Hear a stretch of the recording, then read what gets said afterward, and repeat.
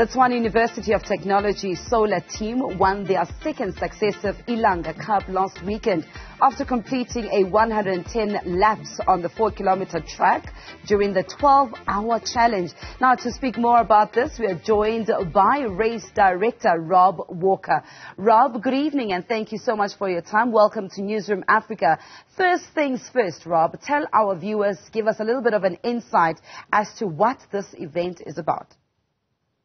Good evening, Lebo. Thank you very much for having me. So the Bridgestone Ilanga Cup is really about providing an opportunity for the student teams, 90% of them are student teams, to design, build, and then compete with experimental solar vehicles on a 12-hour endurance track. So for our viewers who are familiar with events such as like Le Mans, where it's 24 hours, very similar concept. The teams start at 6 o'clock in the morning, and they compete continuously until 6 o'clock that evening, and the team that racks up the most number of kilometers, as you mentioned, the Tshwane University of Technology did a staggering 110 kilometers over 12 hours, or 110 laps, I should say, over 12 hours. It's about 445 kilometers.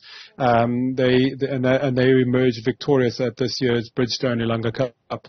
Now, you had 5 groups of renewable technology engineers at this year's event. Are there any plans to have a few more in the next edition? So we've grown from strength to strength. We were expecting about 7 teams to arrive this year. Unfortunately, 2 of our teams just weren't able to get their vehicles track ready. But we know of another 4 that are already building in anticipation for next year's event. So we're expecting 10, maybe 11 vehicles on the road.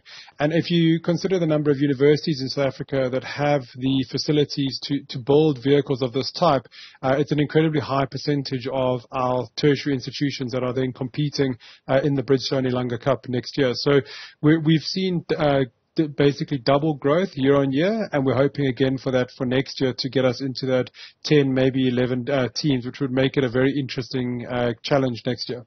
Now, we've touched on TUT being winners, obviously, for the second time, but take us through some of the teams that you had this year.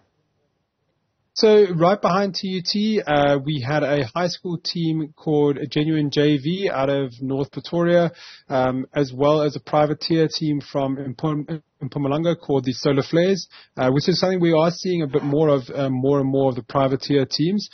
Then we also had in our cruiser class, which is a class where we're trying to grow as well, which is multi-occupant vehicles. So the vehicles that you see, mostly if you Google solar cars, are these rocket ship-looking spaceship designs.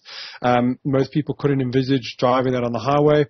Our cruiser class vehicles are really vehicles that start to bring us closer to the ultimate goal, which is a renewable energy vehicle on the road. So in that class, we had UNISA competing, as well as a team of private engineers out of Secunda called EVNXT. So those are the 5 teams that we had competing this year. It's good. It's great for us to see more interest in the cruiser class. That's where we start to see the technology really resembling vehicles that the general public would say, okay, well, this is something that we could drive. It's got doors and it's got a boot and it's got more than one seat. Whereas our Challenger class, which is those rocket ship design things, those are really experimental vehicles. So those are the vehicles where it's single occupancy, and efficiency is the name of the game. Driver comfort is the least important thing. It's all about making that vehicle as efficient as possible to run as far as possible. All right, Rob, let's leave it there. Thank you so much for giving us your time today and giving us also an insight as to that Ilanga Cup that was taking place last weekend and also won by the solar team from TUT.